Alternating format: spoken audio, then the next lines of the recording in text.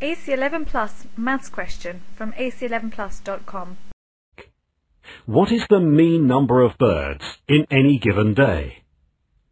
The mean, or average, is the sum of all the observations divided by the total number of observations.